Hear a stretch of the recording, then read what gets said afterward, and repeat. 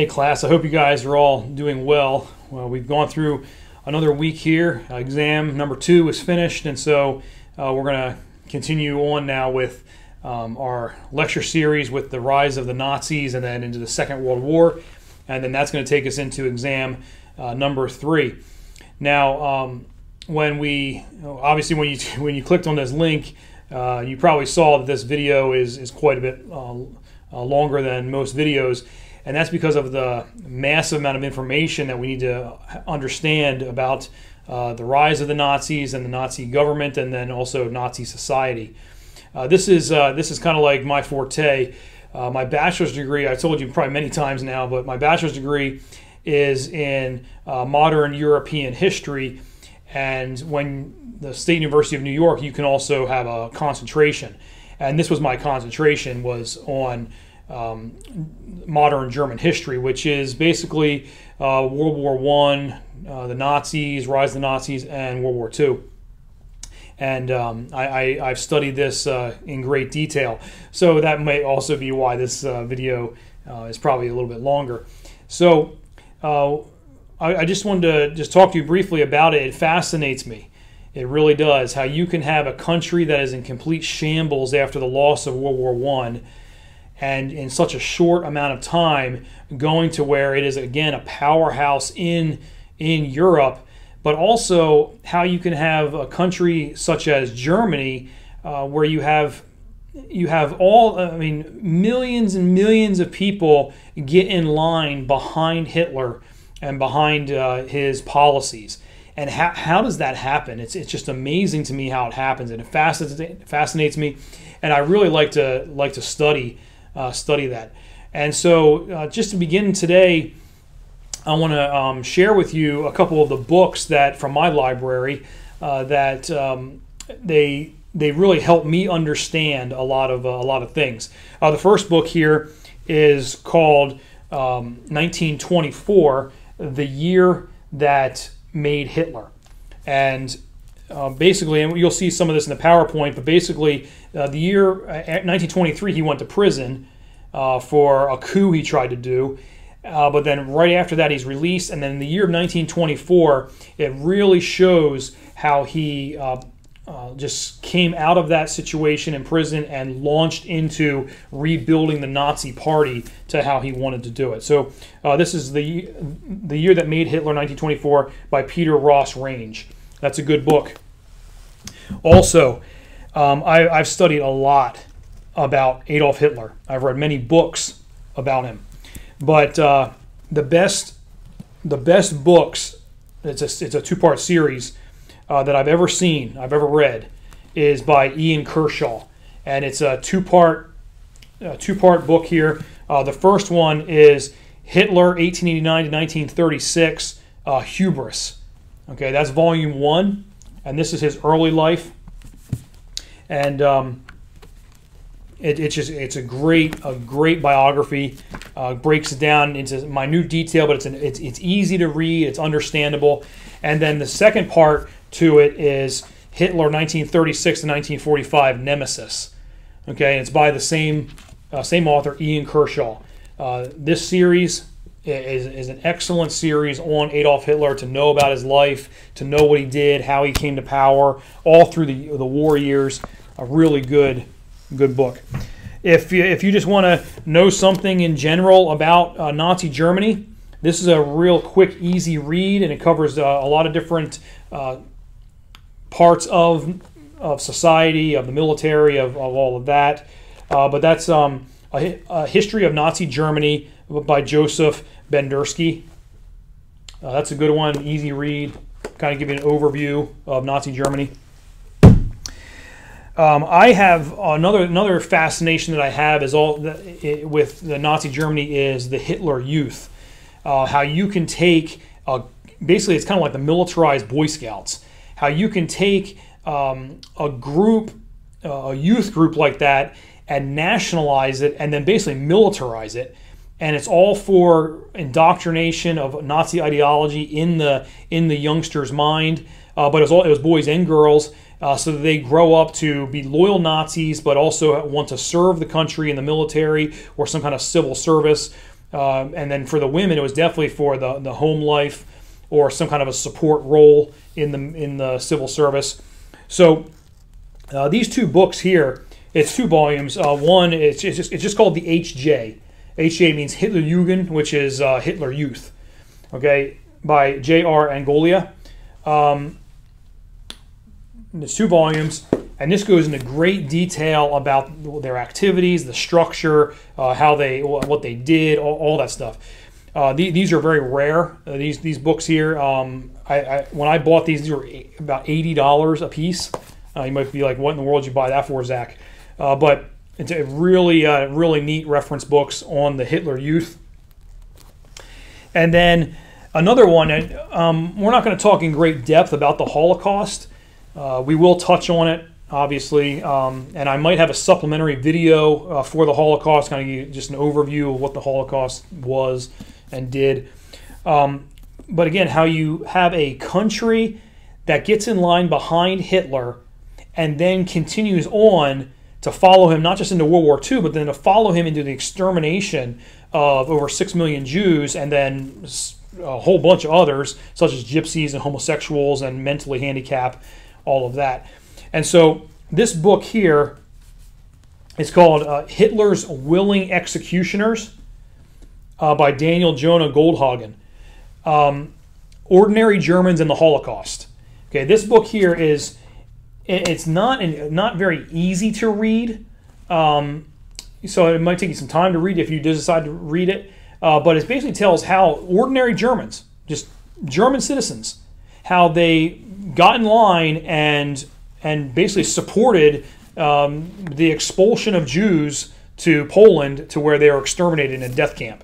Hitler's Willing Executioners. So just a couple of books. I mean, if you're interested in those kind of things, if you're interested in learning about Hitler, you can't go wrong with Ian Kershaw's biography on Hitler. It's a really informative book. But this is a topic that I really like, and I hope you guys get a lot out of the study of the rise of the Nazis, because it's just amazing to me how you can go from a country in shambles to a country that dominates Europe. 1942 is when Germany starts having problems militarily because they open a second front by fighting Russia at the same time as fighting in Africa and also in the Allies with the Battle of Britain and the bombings. So he's fighting on 2 fronts, and that's where Hitler really made a mistake. But 1942, so you have a good number of years that Hitler, grows the Nazi movement, and then 1933 he becomes chancellor, and then that's merged into president to Führer. And then from 1933 to 1945, the 1,000-year Reich only lasted 12 years.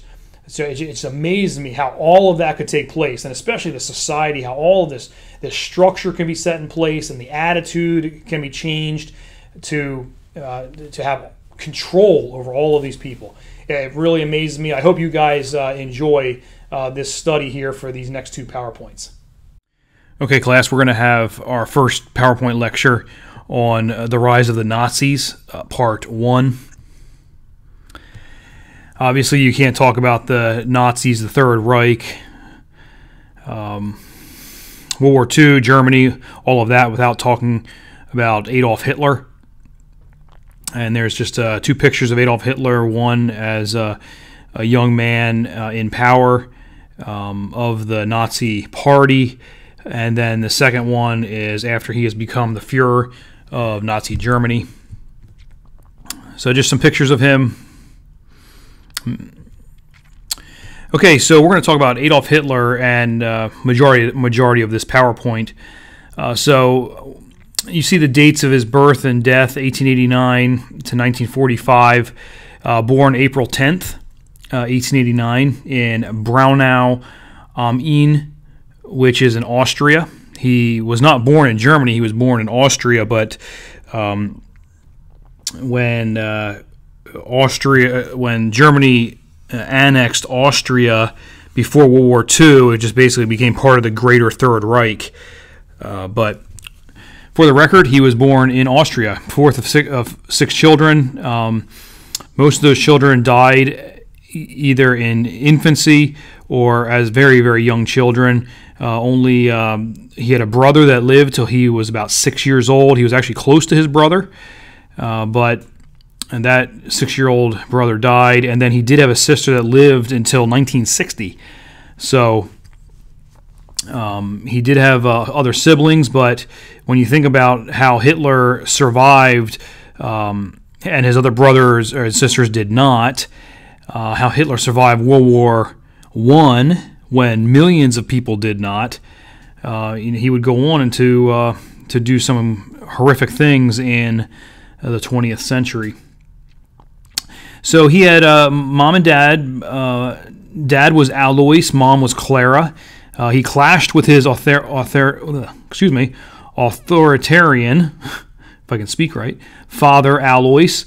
Dad was a customs official, and he died in 1903 of a lung hemorrhage.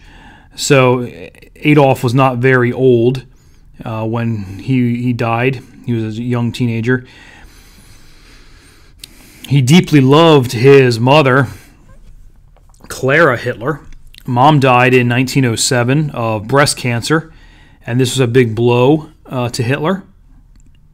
He loved her very much, and so he was 18 years old when Mom died.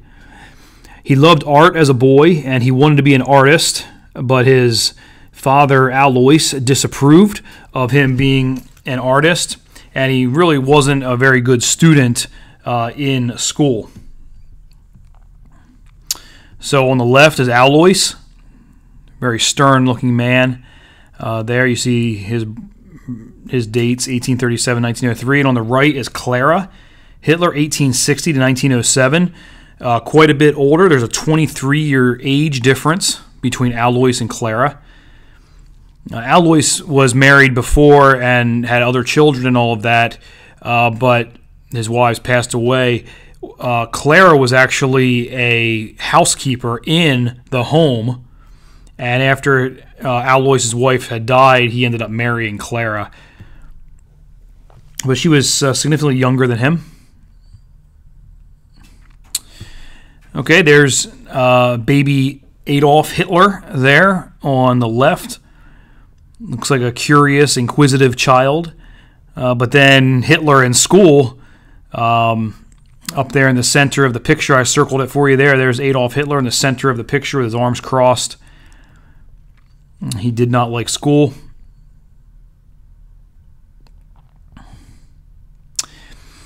Here's the family tree of Hitler, and if you want to pause the video and look at this in more detail, you can. But I just want to point out, I got the cursor here. The family tree up here is kind of interesting. So here's Hitler in the square, and then here's Mom, Clara. I'm underlining her name with my cursor. And then over here's Dad, Alois. Okay, notice what his name is here. His name is Alois Schicklgruber. And later that will become Hitler because there's some odd things that go on in the naming here. You see its name is Heidler, and then Hütler, and Heidler over here. Okay, so Johann Heidler and Johann Nepomuk Hütler are siblings, but their name is different because of the way it was written down in the registry of the town, in the record keeping of the town. And then this one here ended up taking care of Alois, and Alois then took the name Hitler because it was misspelled in the record book. But the point is, the reason I'm telling you this is because if his name was not changed to later to be Hitler, Alois Schicklgruber would have been the father of Adolf Schicklgruber. But because he took I guess that would be one of the uncle's last names. So it would be his brother, so his uncle's last name. He took that name, Hitler. so that's how Hitler got his last name. I think it'll be a completely different a different world we live in if people had to say Hail Schicklgruber instead of Hail Hitler. So just an interesting note about the name. Also, what's interesting in this family tree is if you see Alois here, he was married over here to Franziska, but she had died. She died in 1884. Okay. He would remarry Clara in 1885, but she dies in 1884. Well, there were children here, and down here you have Angela Hitler, who lived till 1949. She married Leo Rabal. Well, they had some children down here. Well, down here is Angela Gelly Rabal, and notice she died in 1931 from suicide. Now, in Hitler's personal relationship, he kind of like had a crush on Angela, or Gelly is what he called her, and there was some kind of a love interest going on between Adolf and Angela Gelly, but she ended up killing herself in 1931, which really affected Hitler. So anyway, here's Edmund. He died in 1900, so Adolf was 11 years old when Edmund died. Edmund was 6 when he died. Adolf was 11. So these two were very close, and he ended up dying. Here's Paula. She lived till 1960. And you see there's other relations. This person died in 1993, 1977. So there's other relations out there. But that's just for your interest. Okay, so Vienna life. After his early life, Vienna life, he moved to Vienna, Austria, and he wanted to enter the Academy of Fine Arts to be trained as a painter. But when he applied, he actually applied twice, and both times he was rejected, and both times the reason was that he could not paint people or portraits. He was a very good landscape painter, but not people or portraits, so he was rejected twice. Again, what difference? We don't want to relive history in hypotheticals, but what difference it would have been if he did end up going to that school? Would he have had a different direction in life where he would not have become the leader of Germany?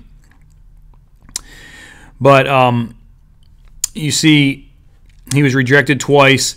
He was a homeless drifter in Vienna, lived in some flop houses. Those are kind of like men's dormitories for people that are homeless, called flop houses.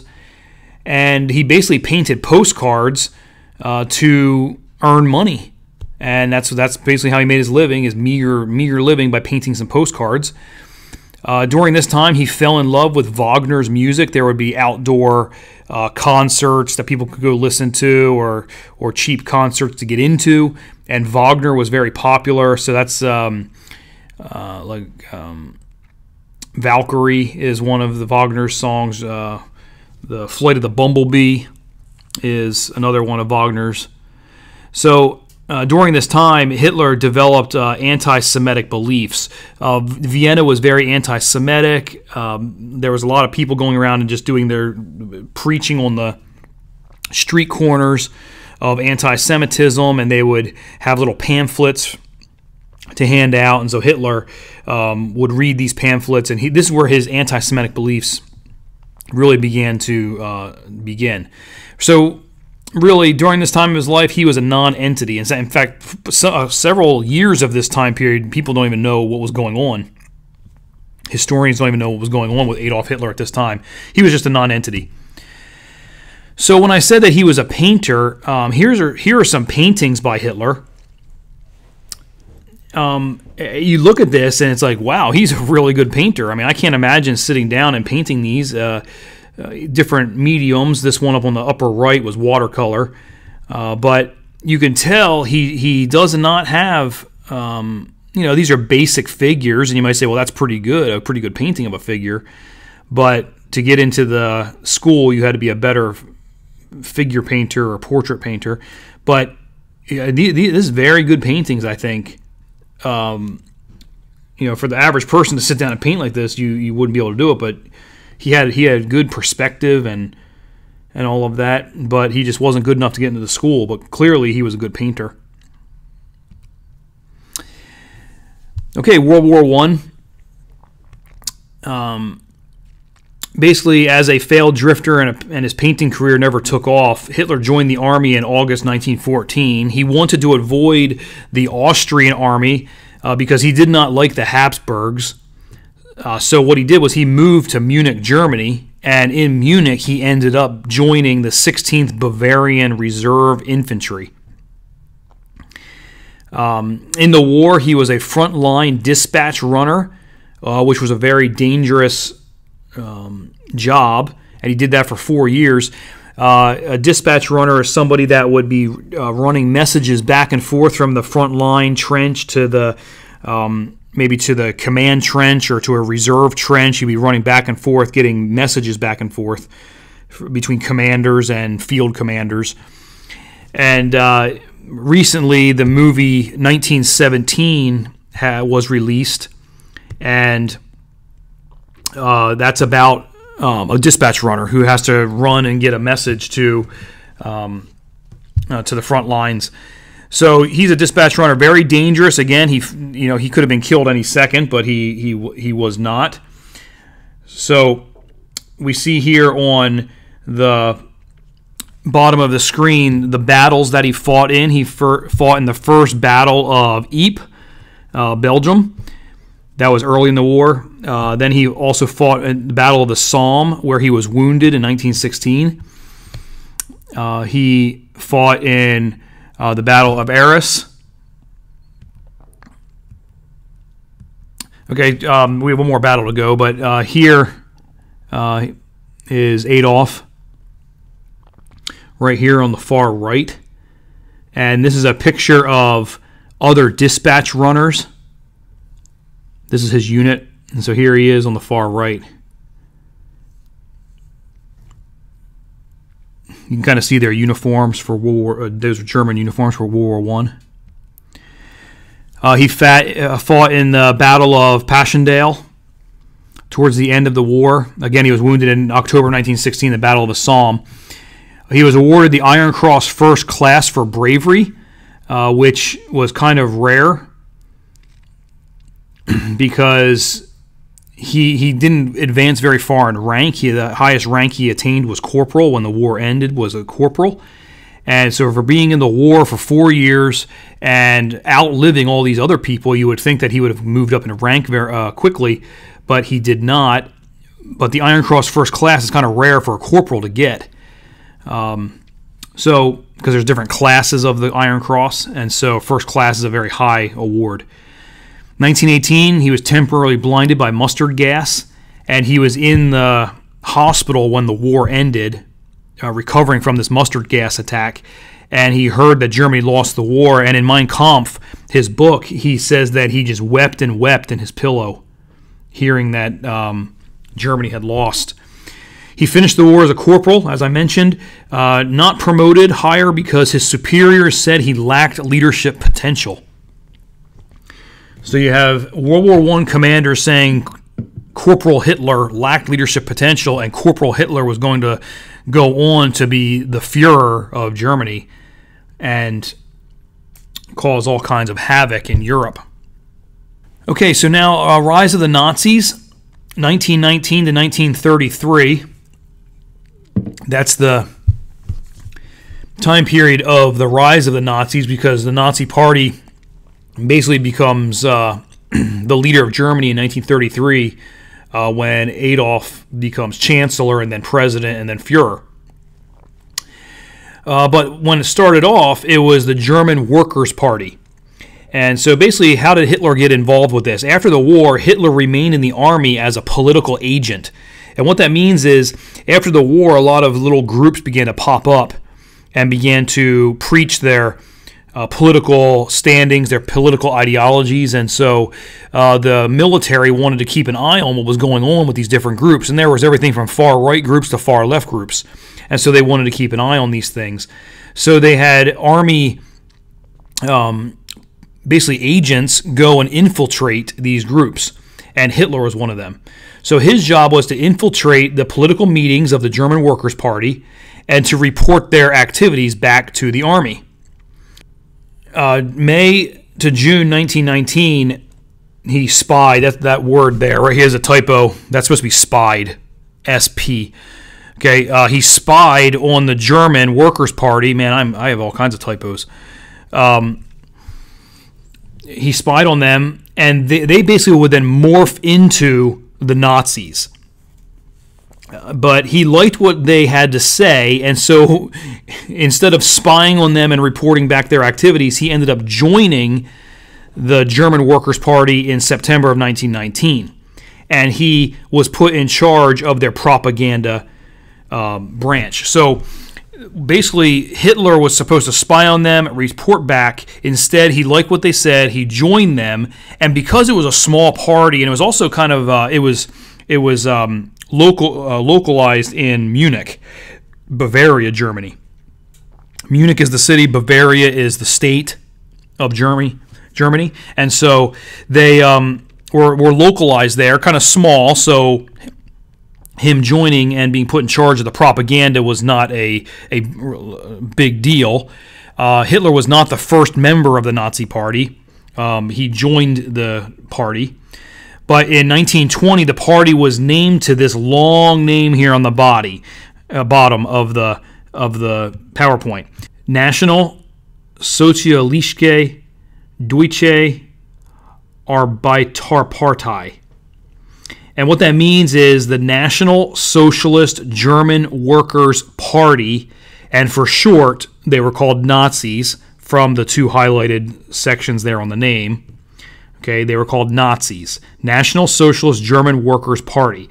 It sounds like it would be a left-wing party, me saying socialist and workers, but it was not. It was a far right-wing party. They fought against communists. They fought against socialists. Okay, so that's the name of their party. Becomes the Nazis. So we'll talk now about the early Nazi Party.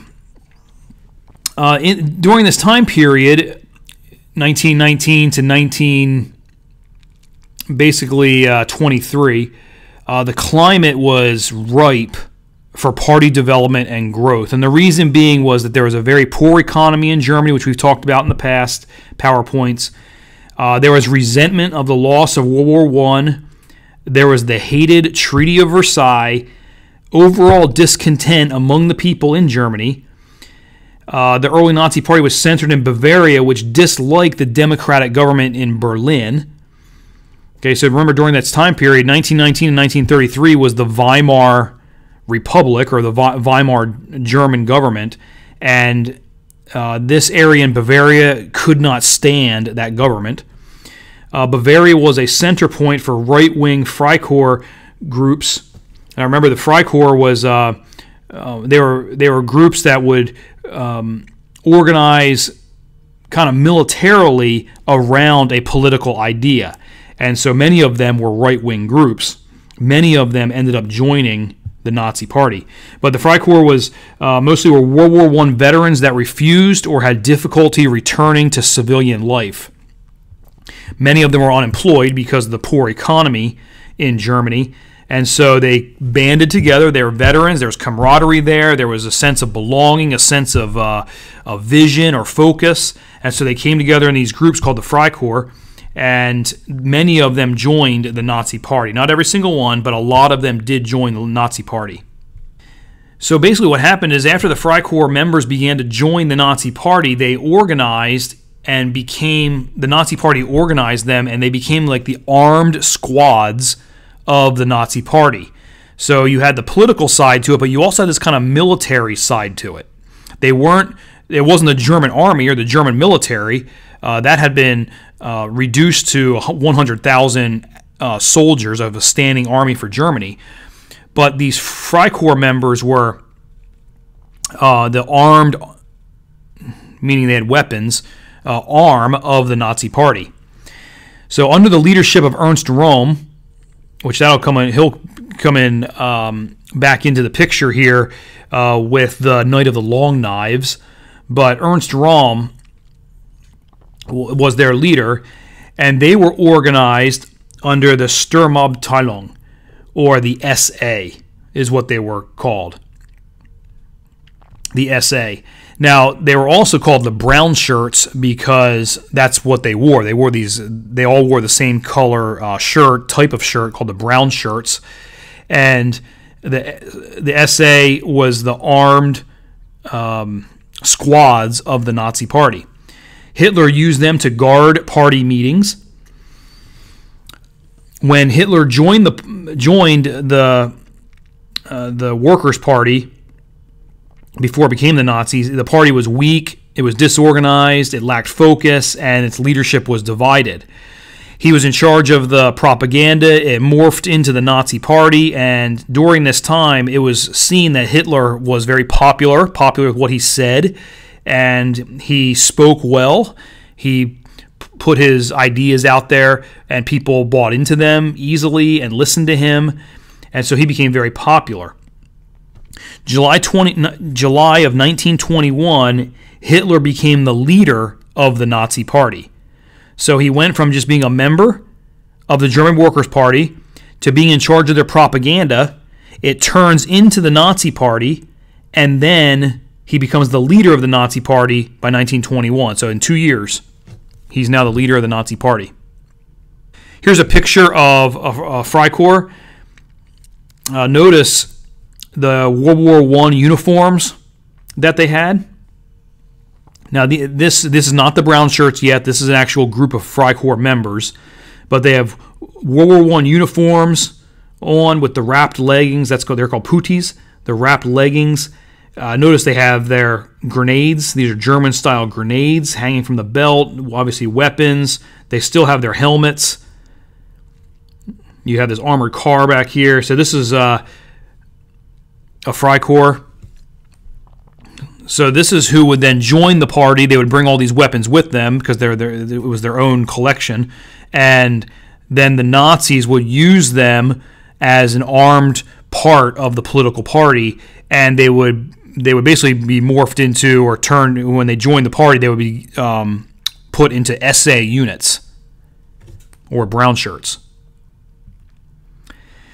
Here's Ernst Röhm on the left. He was the leader of the SA. This is the brown shirt that he's wearing here, and you can see it over here as a colorized, I don't know if there's a postcard or a colorized photo, but you can see that they're on parade here. Okay, just continuing on. Hitler as early Nazi Party leader. So now he's the leader of the Nazi Party. He immediately set out for a mass movement. He wanted to get as many people to join as he could, and he really wanted to expand further than Bavaria, but further than Munich, and definitely into more parts of Bavaria, but he wasn't that powerful yet. So he set up this mass movement. He used the party newspaper to spread ideas which were popular among the Bavarians. Now, the Nazi Party bought a newspaper and press in 1920. So as their own, they owned it. And so they could put out as much information and pamphlets and everything that they wanted to put out, newspapers, as much as they wanted, as long as they had money to pay for it. And they would have these kind of campaign drives to raise money. So the Bavarians listened to these ideas. And so through a massive propaganda push, he swayed many people to the Nazi cause. And it grew from a handful of people at meetings. So they would have political meetings in Munich or other parts of Bavaria, and they would be saying their Nazi ideology, their political thoughts. And at first it was just a handful of people, but then it grew and grew and grew, and many people began to join the Nazi Party, and it became thousands at each of these meetings. The party membership grew immensely. And the reason is because you had a charismatic leader who was Hitler. He could speak well. He got people's attention, his gestures, his voice. He could speak well, and he had a plan. Remember, Germany was going through a very difficult time with their economy. There were people unemployed. People couldn't eat.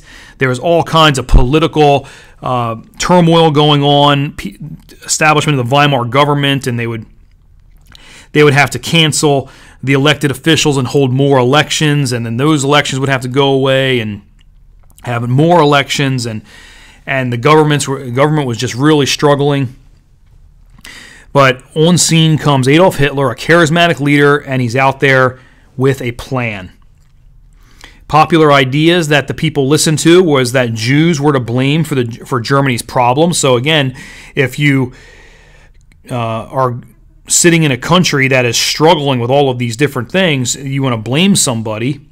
The country needs to blame somebody. So you have Hitler spewing that the Jews are to blame. And again, he got his anti-Semitism from his days when he was a young man before the war in Austria. He would spew out his ideas on the Weimar government, and again, Bavaria hated this government, so he would hammer at that government. He denounced Marxism and socialist ideals. Again, this is a right-wing, far right-wing political party, and Bavaria had other political parties in it, but they would fight against the Nazi Party would fight against these communist parties and the socialist parties and even the Catholic Center Party. They would fight against them. So he was denouncing Marxism and socialist ideals, and that became more and more popular. And so Hitler decides he's going to act. He's basically tired of being stuck with just a center in Munich and Bavaria, and he wanted to seize power. And so what he does is he holds a coup. And this is called the Beer Hall Putsch of 1923. And basically it's a coup. Because of his rapid growth and support, Hitler attempts to seize power in Bavaria. Now that's the state of Bavaria, by staging a coup in Munich, which is the capital city of Bavaria. And that's where the Nazis were basically headquartered. And what he does is he gets General Erich Ludendorff, who was a World War I hero, he gets him to agree with the right-wing ideas, and they both decide, they come up with a plan that they're going to take control of the Bavarian government. And Hitler believes that since Erich Ludendorff is on his side, then the police and the military units, which are part of the government, that they will fall in line and get behind Erich Ludendorff, General Ludendorff. And with the local Bavarian military units and police behind him, they can then take over Bavaria and then even go further than that and try to take over Germany by taking down the Weimar government.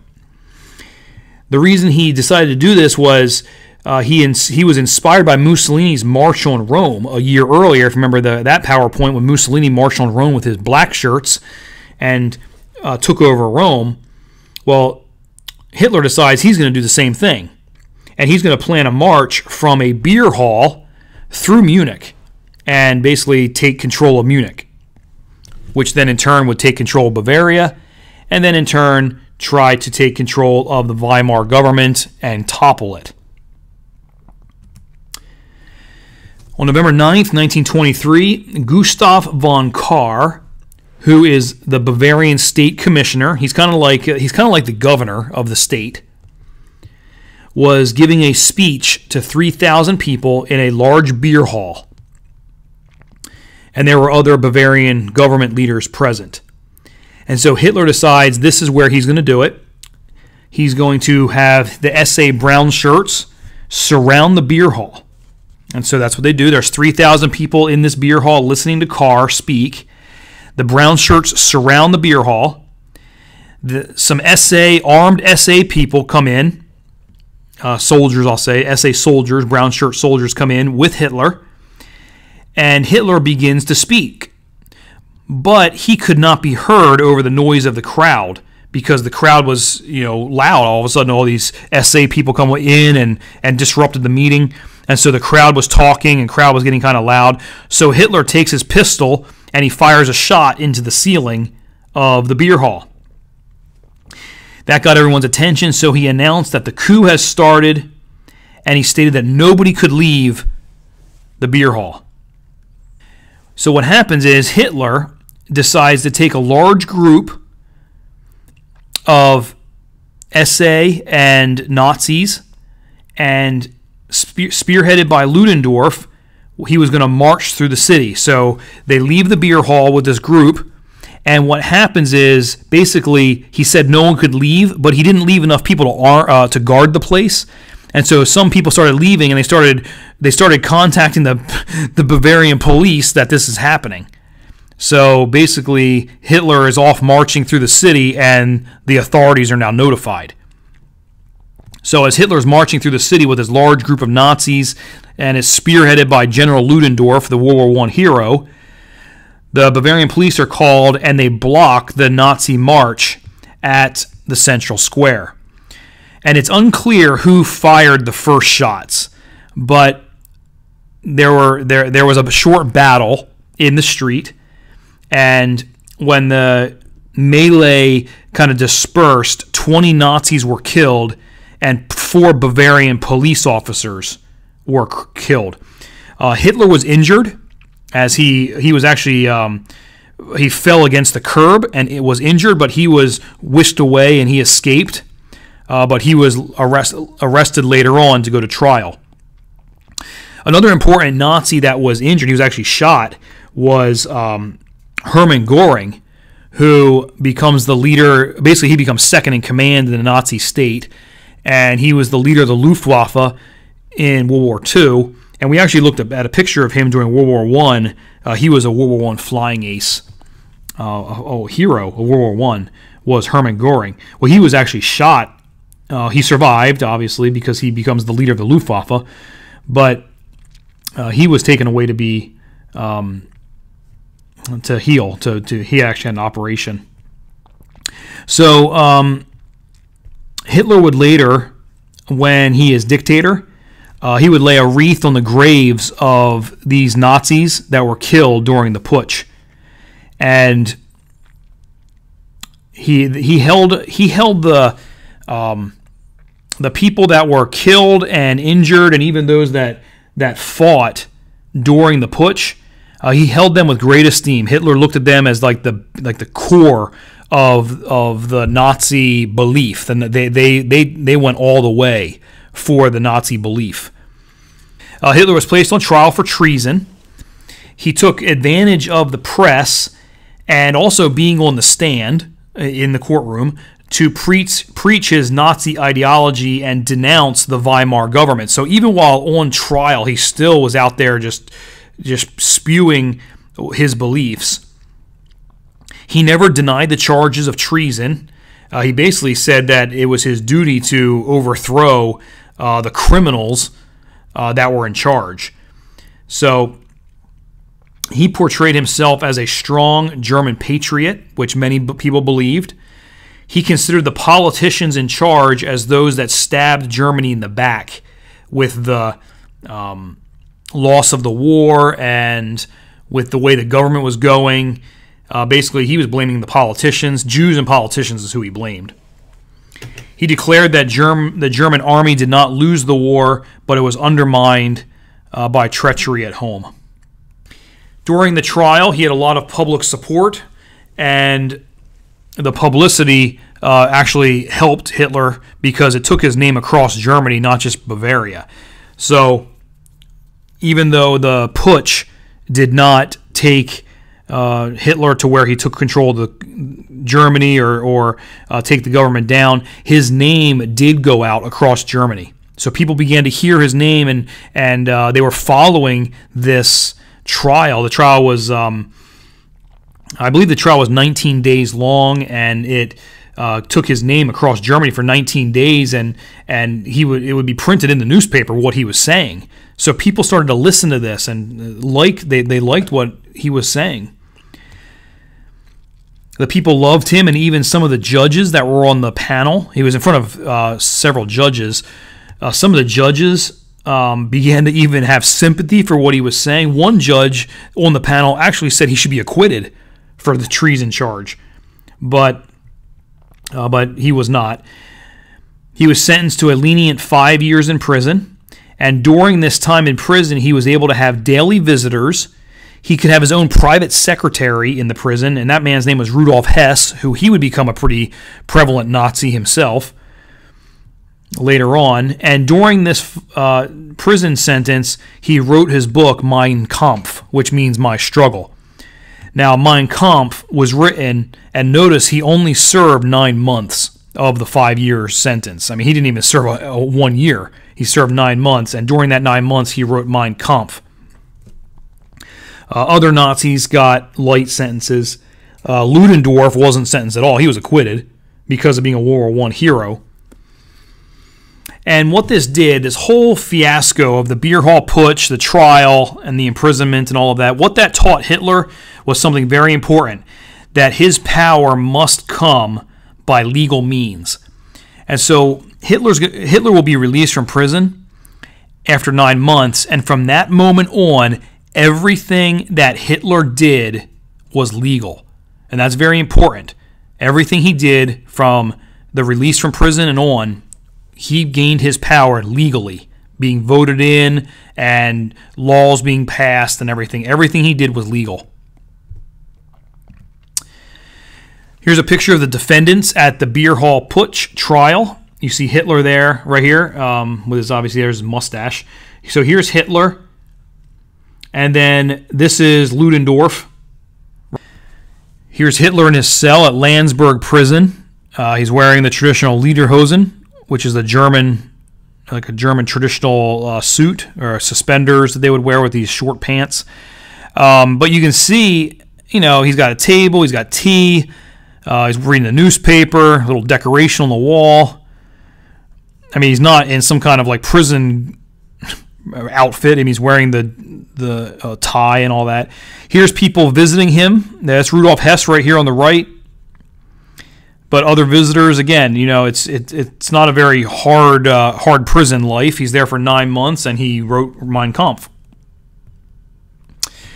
Here's a picture of the book cover of Mein Kampf, 1925 autobiographical book written by Adolf Hitler while in prison, and it was written in 9 months.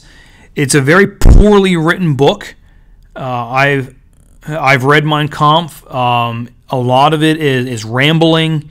It's not well written at all. He's not a writer, but he wrote this. He outlined his political and racial ideas in the book.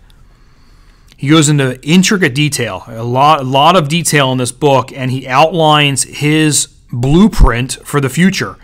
This was written in 1925, and what he says he will do, he actually does when he gets into power, especially with the racial ideas and political ideas. And I mean, he wrote it in Mein Kampf.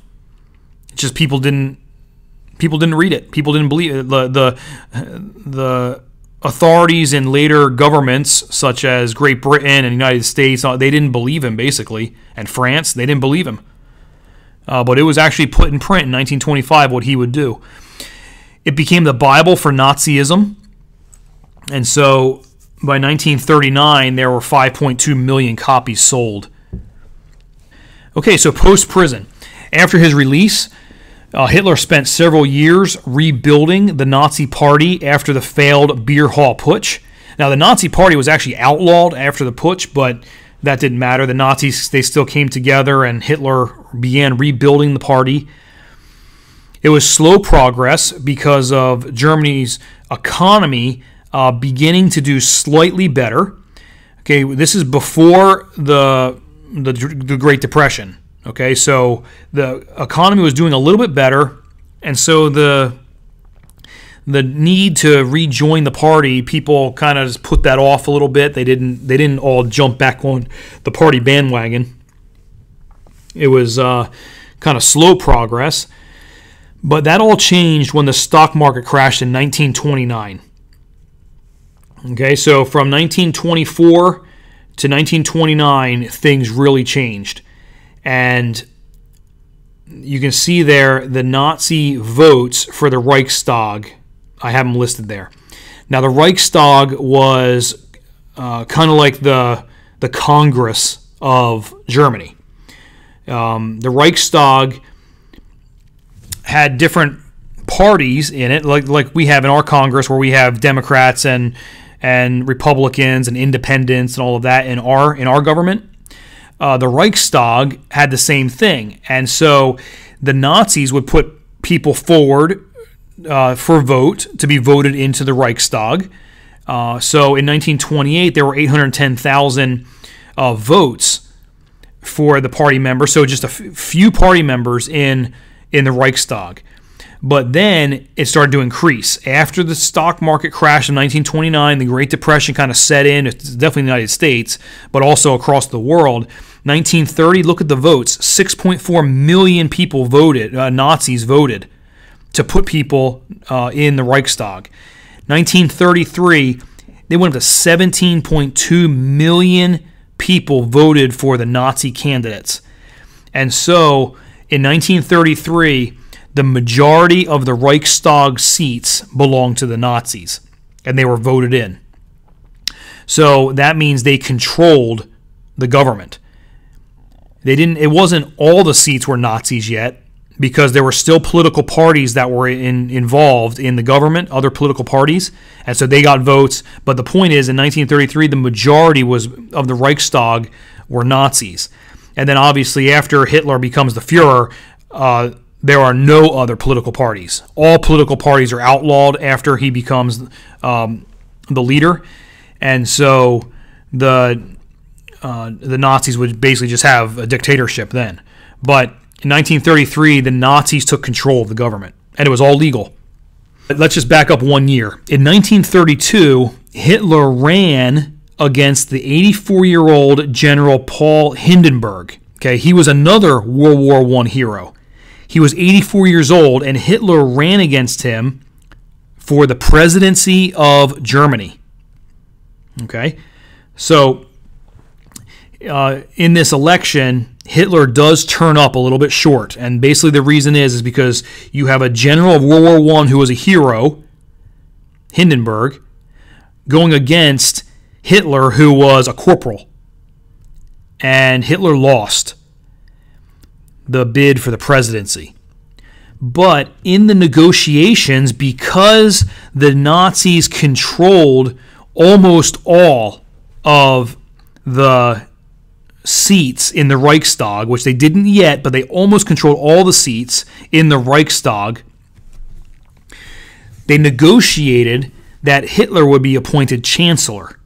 Okay, so Hitler loses the presidency, so now we have President Paul Hindenburg as president of Germany, but under him is the chancellor, and he's appointed chancellor. Hitler is appointed chancellor in 1932.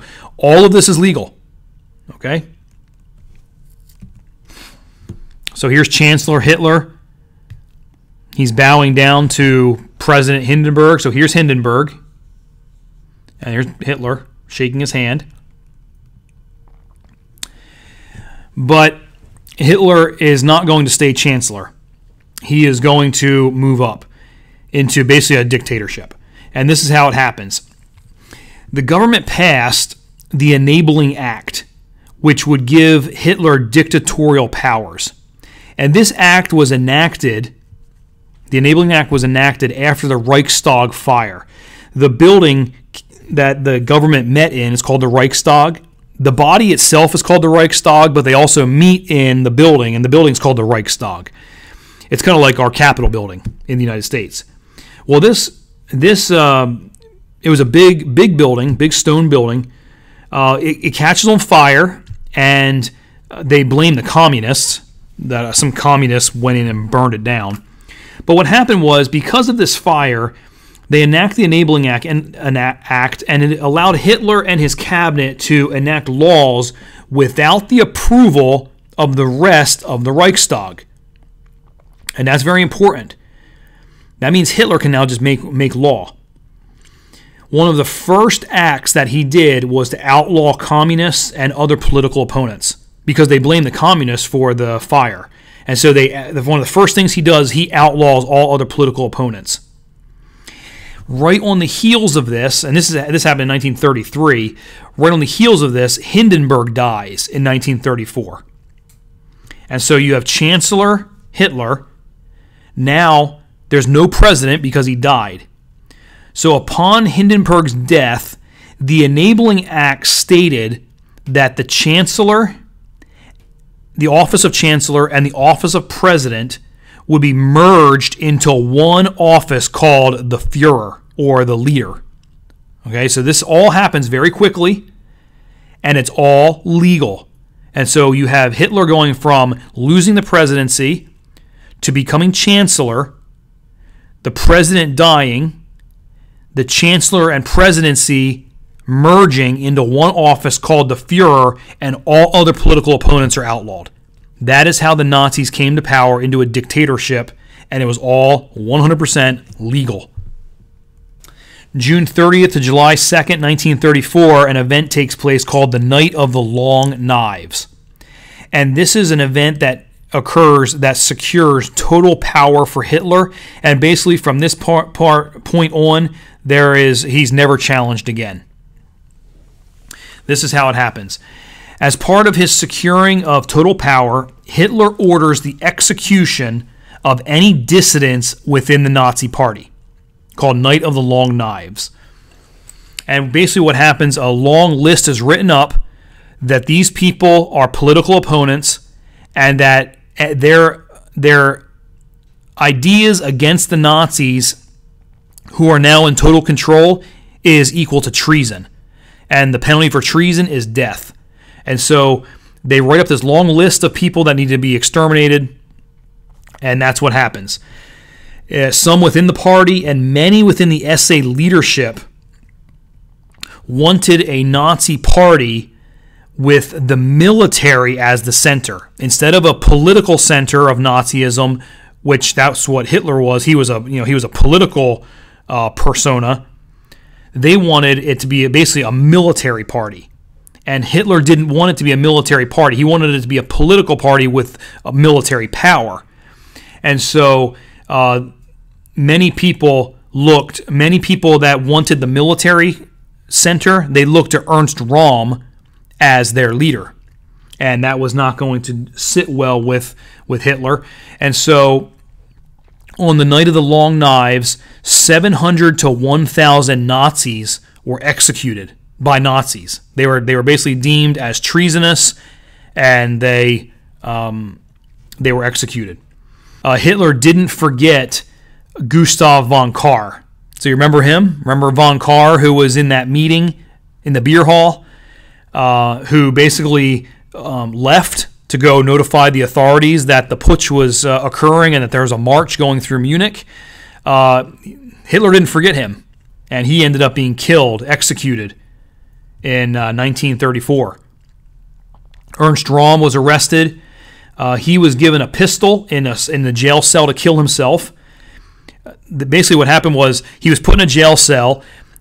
Some Nazis came in, gave him a pistol, and said, "You need to do your duty and kill yourself," and they walked out. After a few minutes, they did not hear a shot in the cell, and so they walked back in and they shot him in the cell. So he was killed. And this act consolidated Hitler's power, and it would never be challenged again. So I just want to make sure you understand that the Nazi Party is a political party that would then have control of the military.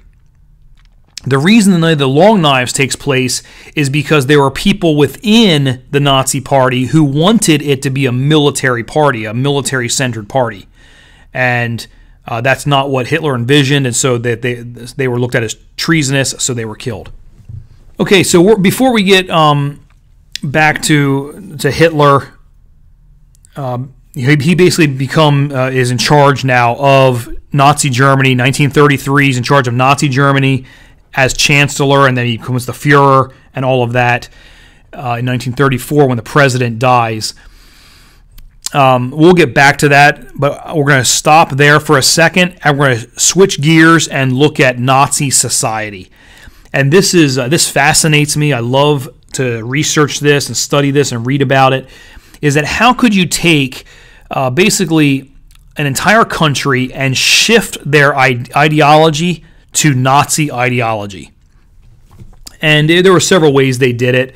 Obviously through people believing it, and many did. Many believed it. So millions of people joined the Nazi Party because they believed it. But then there was also ideas of race and other things such as the youth groups that they had and all of that, the education in schools, to kind of indoctrinate people into Nazi ideology. And one of the things that they did was to give their racist ideology in the schools.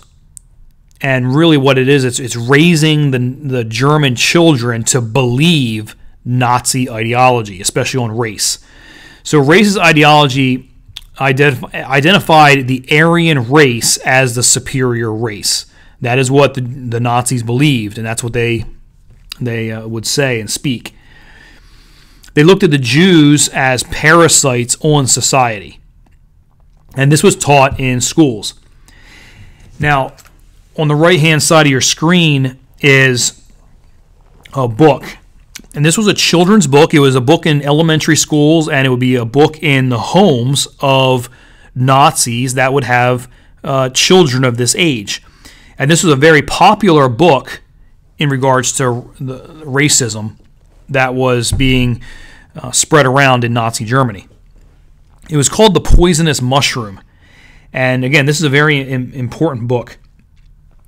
It's a children's book, and you can just see on the picture there's the poisonous mushroom. And so obviously if you eat the poisonous mushroom, you're going to die. But you can see there's these mushrooms that they look like Jews. The long hook nose, the big ears, almost like kind of grotesque looking features. And you can just see the Star of David there on the chest of this mushroom here. Okay? And this would be read to children and taught to children. And the book was basically, each page in the book had a drawing and then a little story to go along with the page. And it was to make the Jew look and be grotesque and guilty and nasty. And so on the left, and there are many different pages, this is just two that I took for this PowerPoint, but you see how it's portrayed. And this would be taught to children. You have the little German children here, innocent children, and they're out for a walk. He has a little stick, she has her little dolly, and just innocent children, blonde hair, German child, and they're inquisitive little children. But then you have this big, fat, kind of nasty looking Jew who's drawn here in the stereotypical Jewish drawing. Big hook nose. He's behind these like dark sunglasses, big lip. Almost looks kind of like mischievous, mean, kind of mischievous. And he's got in his hand the candy, and he's giving the candy to the child. And so the idea here is that he's going to take these children and go do something to them that's very nasty. Okay, and so it's a warning for the German children, don't go near this Jewish man who's handing out the candy. Jews are bad, Jews are evil, Jews are going to do bad things to you, and so you stay away from the Jew. And it's just basically making a stereotypical judgment on the Jews. Then you come over here to this one, and this is in the doctor's office.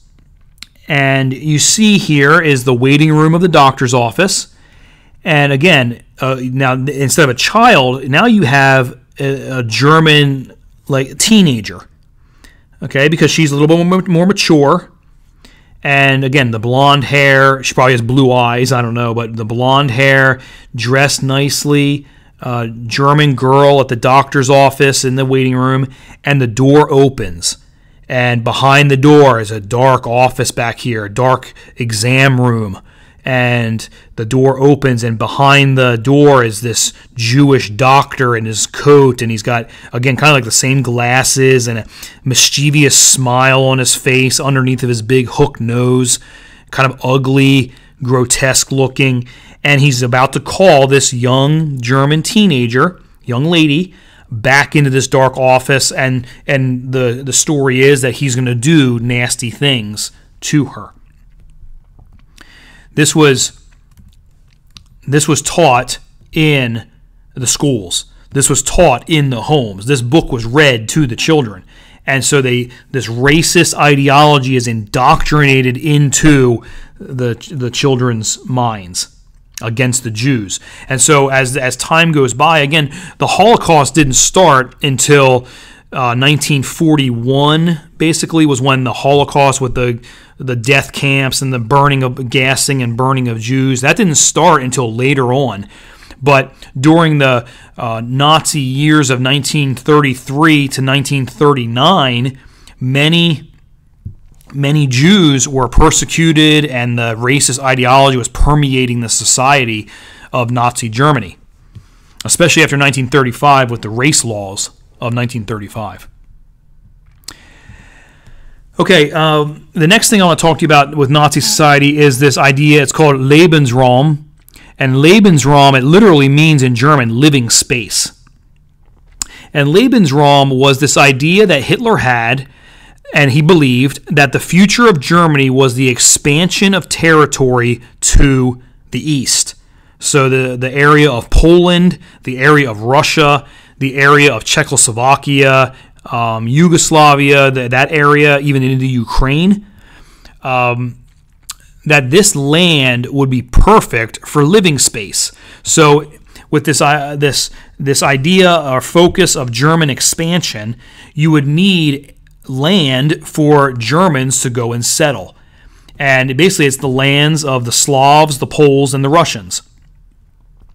And basically the Lebensraum was this plan to repopulate or resettle these areas after Germany takes over these areas, resettle them into German areas by planting German families on the land, on the farms. And that was kind of the ideal, was this German family farmer. You're connected to the land, you raised your crops. It was this kind of grassroots idea that the loyal Nazi family will plant themselves on some conquered land, and they would have this space, this living space, to produce for the German Reich. And so this is a propaganda poster on the right, where you have this, again, a German woman, blondish hair, it's neatly kept. She's working the land. She has the wheat in her hand and waving to the wagon that's going to be going off to the market, all for, again, the German Reich. So that was called Lebensraum, and that would be come into play after Germany begins to conquer these areas, especially when they get further into Russia, conquering into Russia. Germany starts to set up a structured government of these different conquered lands, especially Poland. And they set up a kind of a government, a structure, and they start moving Germans into Poland to populate and to settle the land. Propaganda was very big during this time, and this was led by the Minister of Propaganda, Joseph Goebbels. There's a picture of him. What's interesting about Joseph Goebbels is that he had a club foot. And so if you're talking about some kind of perfect race or some kind of superior race, German Goebbels was about as ugly as you could get. He was a short, skinny, mousy kind of looking man with a club foot. He walked with a bad limp. But he was in charge of the propaganda for the for Nazism. And he would actually kill himself and his family with Hitler in the bunker in 1945. So he was very loyal to Hitler, but he was also a very gifted speaker and minister of propaganda. He did a really good job at swaying the masses to believe the Nazi ideology and to join Nazism. Here's 3 posters that were used. These are propaganda posters. And again, if you're a German in Nazi Germany, these are the posters that you would see on the street and pasted on boards and everything, and you would see these German families, and so you would want to be a good German. All other political parties are outlawed. So you, as the father of the family, you see in these two posters these strong men, blonde hair, kind of chiseled looks, and you being, you've joined the Nazi party because all the rest are outlawed. So you being the good Nazi father, you're going to raise your good Nazi family, and you're going to produce many children. Here's mom, here's the mother, and producing these good Nazis. Good German children who are going to grow up to be Nazis. This one here is already being indoctrinated in the Hitler Youth. That's the Hitler Youth uniform. And so the Germans would look at these and they would want to do their part. They would want to be part of this movement, the Nazi movement. It was very popular. And so that's how Hitler was able to sway millions of people to his side and to become good German Nazis. Was through propaganda. Again, doing your part, having the children here. Look at this smiling little girl. So she's going to grow up to be a good mother in Nazi Germany, to have children for the Fuhrer. Over here this symbol here was for the German mothers. It was called the League of German Mothers, or German Women. Well, that's the symbol. But again, you see it's a German mother, very loyal. She has her apron on, and obviously she's putting the baby down here in the cradle. And you have the other children that she's had. Again, very Aryan, blonde hair, very inquisitive. Okay, so this is the ideal. This is what Nazi families would look like. And so every Nazi family would want to look like this and do their part. And this is basically how the Nazi society looked, and people wanted to do their part. Okay, the next thing I want to talk to you about in Nazi society is flags and uniforms. And I got to say right off the bat is that Nazis loved uniforms and flags and all the regalia that went with it, the headgear, the hats, the awards, everything that they had. I mean, the knives. I mean, it was like every group within Nazi society, they had like their own knives and their own uniforms. Everybody knew their place. Military and civil entities had it. Specific uniforms with ranks and awards. You even had ranks in the civilian side, the civil side of it. You had a ranking system to it, and I'll show you some coming up here in a second. But it wasn't just the military that had uniforms. It was many different areas within civil society had uniforms. They had flags to identify who they were and promote their units within their military and civil entities. So it wasn't just the military. And what happened was, once the economy started getting better, especially during the 1930s, many men who were out of work before, they had joined the Nazi party, and then they started getting jobs where they had a position, they had a uniform, they had a authority in different areas. Even if it was in the civil side of it, they would still have a ranking and a power, and so it was very attractive to be part. Who are you in Nazi society? Are you in the military, or are you in the civilian or the civil world? If you're in the civil world, are you somebody of authority there? Are you wearing a uniform? And then if you let's say you're not in the military, or you're not in the civil service, and you just had a job. Let's say you were a farmer, or you were a butcher, or you were someone else in society that would a grocer or something, someone that would have a job. You still had a level of respect because everything you did was for the society, the Nazi society. You would be feeding the Nazi society, all of that. This system was intricate and specific.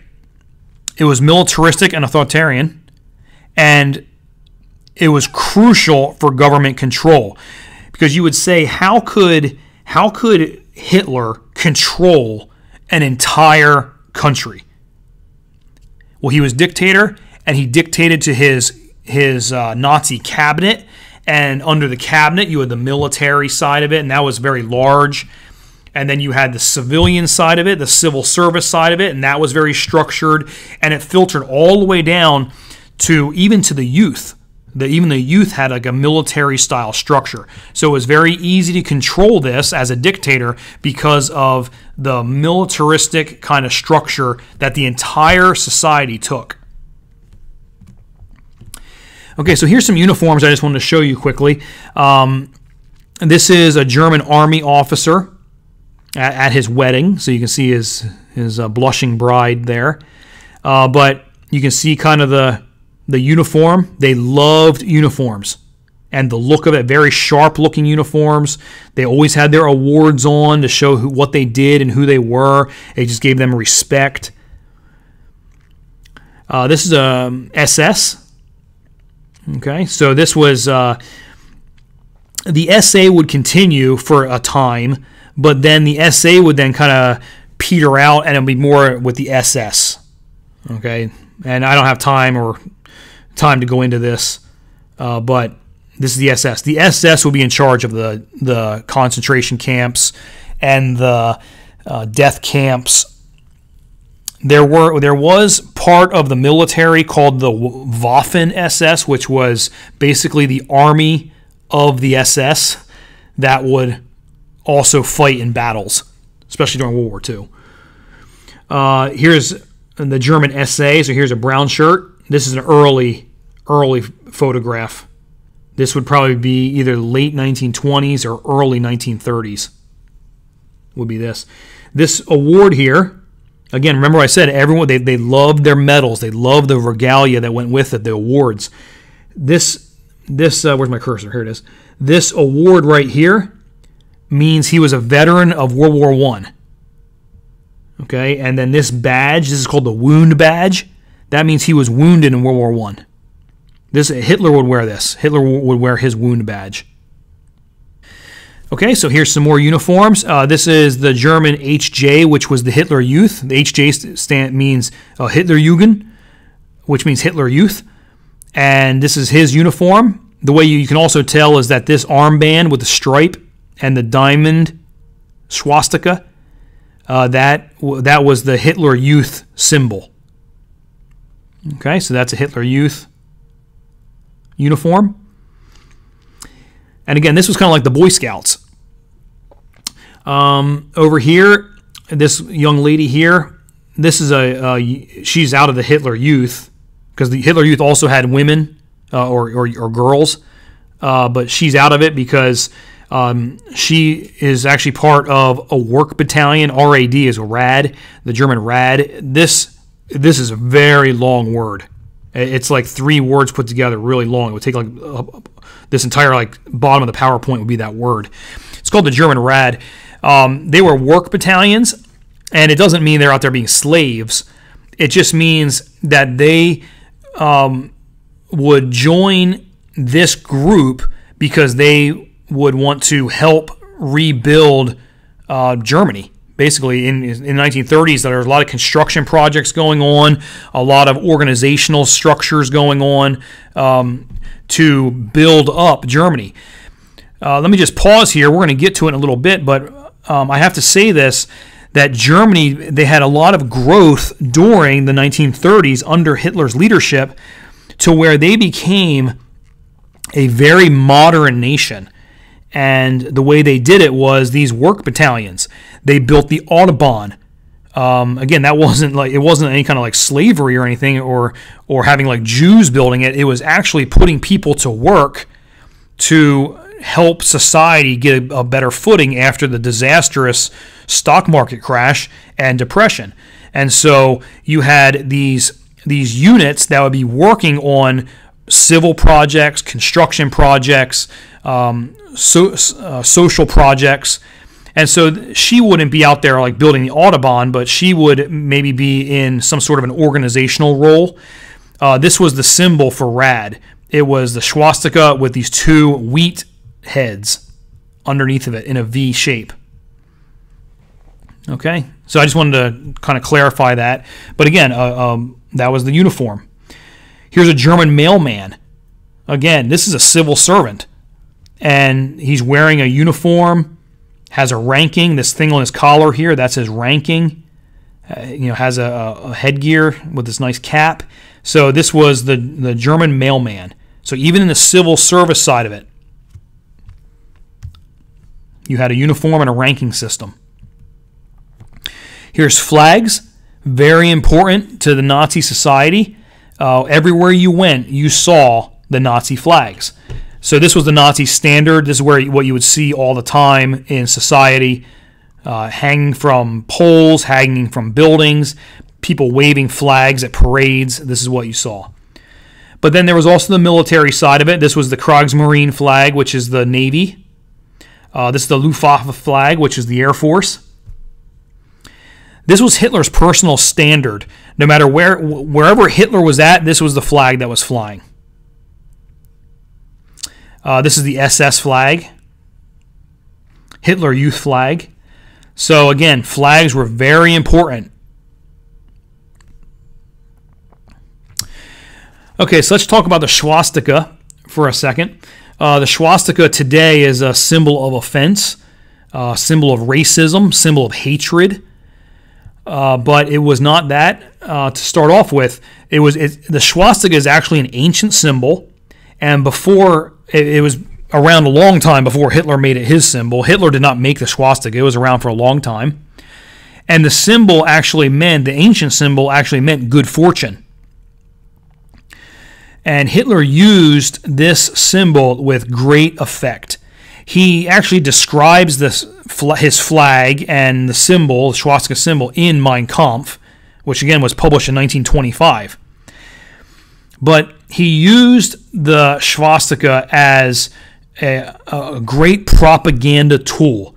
Everything of Nazism had the swastika on it. Everything did. And what it did is it elicited a sense of pride and nationalism. If you were a good Nazi, you would wear your Nazi pin, and you would wear your Nazi pin everywhere. If you were a Nazi member of the Nazi party, you would wear your party pin everywhere. You would wear it on your tie, or you would wear it on your suit lapel, or you would wear it on your dress lapel. You would wear it everywhere if you were a Nazi party member because you wanted to show your loyalty to Nazism. Actually, let me go back to the uniforms. This right here, this pin in the center of his tie, that is a Nazi party pin. That means that he was a sworn Nazi party member. So he joined the Nazi political party. It would basically kind of like if you're a Republican or a Democrat, if you joined the Republican Party in the United States, it would be like that if they gave you like some kind of like Republican elephant pin or something, and you would put it on to walk around saying that you're part of the Republican Party. That's what the Nazis did. And these pins were actually numbered. So whatever your party number was, each person got their own party number.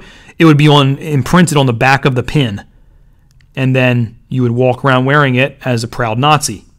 Obviously, since the Third Reich, the swastika has come to represent hatred and racism, racial purity, definitely, which is used by neo-Nazis today. That's the skinheads, neo-Nazis. They use the swastika today for their purpose, and it's about hatred and racism. So here is, you can just see the importance of flags, the importance of the swastika. Okay, and up here is Hitler's standard, personal standard. And this picture here that's taken is actually at a rally in Nuremberg, Germany. They would have these big rallies, and this rally is up where the stage is, where the speakers would be. Right here is Joseph Goebbels. Remember that Minister of Propaganda, that ugly guy, the real shrimpy, kind of mousy, skinny guy, Goebbels? That's him. And what he's about to do is he's about to introduce Hitler to come up on stage and speak. And the audience that's watching, they're off the screen here, the audience is thousands upon thousands upon thousands of people. And I have a picture later on of that. But you can see this is Hitler's standard, which means that's where Hitler is. So flags, swastika, very important to the Nazis. And it brought this sense of loyalty. It brought this sense of belonging and nationalism.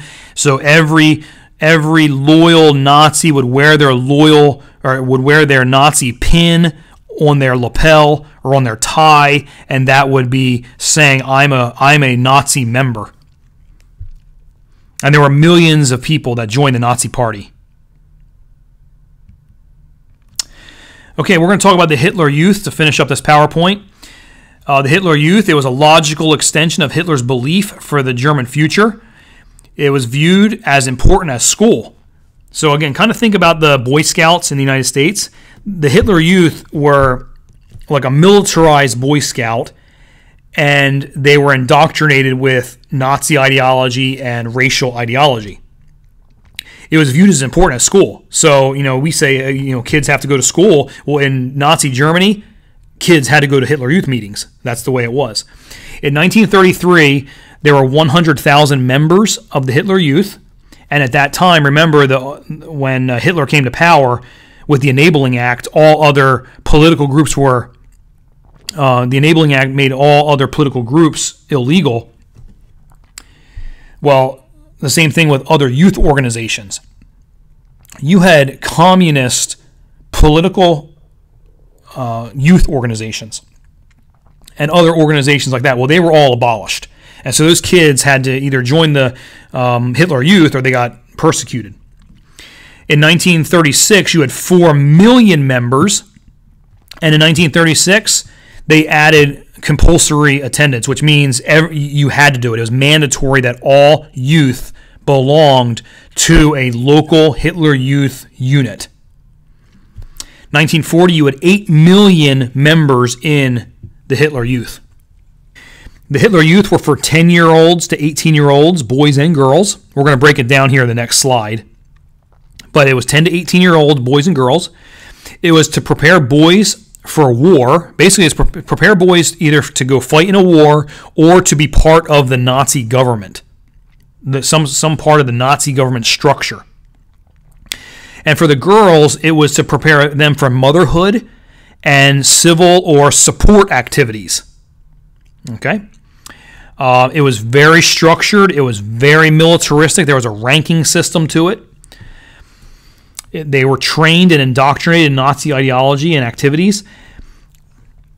And the final bullet point there on the slide is that they were pushed into service at the end of the war.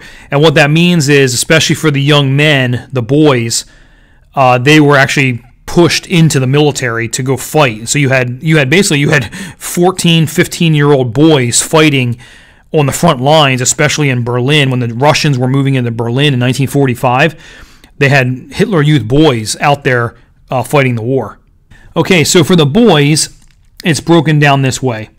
There's the DJ, which is the Deutsches Jungvolk, or the German youngsters, and that was the 10 to 14-year-olds. And then you had the HJ, which were the Hitlerjugend, or the Hitler Youth, which were the 14 to 18-year-olds. And both of these groups, the DJ and the HJ, would be involved in outdoor activities, parades, and sports. It was just a higher level of this with the older group, the HJ. Most activities aligned with military organizational training. They would have some kind of focus on this. So if the boy wanted to focus on the Army or the Air Force or the Navy or science, agriculture, communications, driving, they would be put in these kind of units and they would be trained in that. So, for example, the Air Force, remember the Air Force was limited by the Treaty of Versailles, so Germany didn't have a big Air Force. There was no Air Force. And so to get around that, the Hitler Youth, especially the early years of the Hitler Youth, which was in the 1920s, the Hitler Youth organization was developed in the 1920s. Okay, so don't think it came into being in 1933. It was before that. Okay, but they couldn't have like an Air Force. They couldn't go train on planes because there were no planes. And so the way they got around it was they trained on gliders. And once the German Air Force began to be built up again during the 1930s to prepare for the war, many of these Hitler Youth that were in the Air Force training of the Hitler Youth would become pilots in the Luftwaffe to fight, especially like in the Battle of Britain with the bombing of Great Britain. So you have the Hitler Youth here doing these different activities. Here's two propaganda posters. Again, what boy wouldn't want to do this? You have camaraderie here with the other boys. You get your own uniform. This is the Hitler Youth knife, and that was like very important to the Hitler Youth. When you test, you would do these different tests to be in the a good qualified Hitler Youth. You would get your Hitler Youth knife, and this was very important to have. If you had that hanging from your belt, I mean, you were top-notch Hitler Youth. Okay, but again, what boy in Nazi Germany, wouldn't want to do this? And then, as I said, later on, it became compulsory. They had to join it. Here is another propaganda poster of a Hitler Youth, and he's looking forward. It's kind of like, if I join the Hitler Youth later on, I can be part of the SS. So this poster would be later on, later years, maybe 1940s, 1940, 1941. You would see this kind of poster that the Hitler Youth would go on to serve into the SS. Okay, here's some more pictures. Here's a picture of Hitler with a Hitler Youth. Okay, so there's Hitler. There's Hitler. He's wearing his Iron Cross, and also there's his wound badge. And there's Hitler's party pin. So very important to Hitler that he wore those. He would always wear these. This would be on his uniform a lot. But you see the uniforms of the Hitler Youth. Here's some Hitler Youth out on parade. Again, wearing a uniform, carrying flags. Here's some kids at a rally. They're yelling something. Again, uniform. Here's, obviously I stole this picture because it's got the watermark on it. But here you have some Hitler Youth being trained on the use of a rifle. Here's a Hitler Youth that's training on a model airplane. So this is one that would be in one of those aviation units of the Hitler Youth. And then, like I said, this picture here is during probably 1945, so the very last year that Nazi Germany even existed. But you have this Hitler Youth. I mean, this is a boy, and he's getting a medal because he was fighting probably the Russians. But I mean, look at the size of his helmet on him. You can just tell it's a boy, and he's getting an award because he's fighting the Russians. So they were pushed into service. The girls. Okay, the girls were also broken up into age groups. You had the JM, the BDM, and the BDM Werkglaube und Schönheit. And the JM was the Jungmadelbund. Okay, and what that means is Jung is youth, Model is girl, think a maid, like maiden, a Model, and Bund is league. So Jungmadelbund, or Young Girls League, is the 10 to 14-year-olds. Then you had the BDM, and this was the largest group. The BDM was the Bund Deutscher Modell, or the League of German Girls. And that was the 14 to 18 years old. But then you also had the BDM Werkglaube und Schönheit, which was the League of German Girls Faith and Beauty Society. Okay, and the 10 to 14 and 14 to 18-year-olds, that's the JM and BDM. That was like the main group for the Hitler Youth girls, and that would become compulsory. They would have to join that. But the last group, the BDM Werkglaube und Schönheit, was voluntary for 17 to 21-year-olds, and that was a heavy focus on marriage and motherhood. Because what happened was this group of girls, the 17 to 21-year-olds, they would basically be linked, especially just before World War II, they would be partnered up with SS men, and they would be basically having babies with SS men. And the reason is that to be in the SS, you had to prove your pure Aryan blood. And so to make this pure race, the SS men would be hooked up with these BDM girls, BDM Wertglob und Schönheit girls, and they would basically have babies to create a perfect race. And in the one little video clip I have that's in this session, for this session, there's actually a short little section in the video clip showing these young ladies in a young mother's home with all these babies. Many of those that belong to the Faith and Beauty Society, they would live in a young mother's home. But the reason that you had this girls' part for the Nazi, for the Hitler Youth, was to groom them for marriage, for domestic life, and for future career goals. And the future career goals would be in some kind of a support job for the Nazi government, the Nazi machine, something like that. They would work in that. Okay, here's some pictures for the BDM. So you have a propaganda poster here. Again, you know, this is the blonde hair, blue eyes. This is the German, the Hitler Youth flag here. This is their pin, that little diamond pin.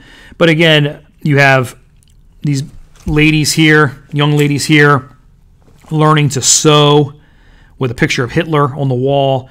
Here's some medical training going on. Here's some exercising going on. Here again, here's some BDM, and they're taking care of little babies, children, so they would be being trained to take care of children. And here's a last picture I have here. This would be a picture of this would be a brother and sister.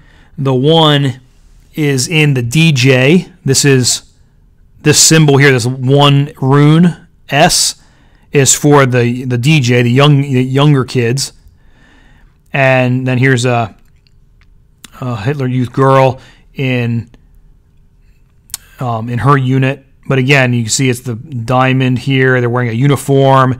You know, it's just, this would be a portrait of two children who belong to a good German family who belong to the Nazi Party. And that is what Hitler wanted.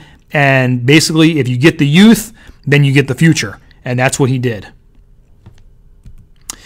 Okay, so this is the end of part one of the Rise of the Nazis. Again, all right, class, I know that was a long video. Just so much to get through, and I rambled on probably too much. But it just gives you a really good understanding of the rise of the Nazis. And we're going to continue on next time with part two of the Rise of the Nazis and seeing a little bit more how he really gripped power with some of his expansion before the war started. So we'll cover that next time. I hope you guys are doing well. Take care.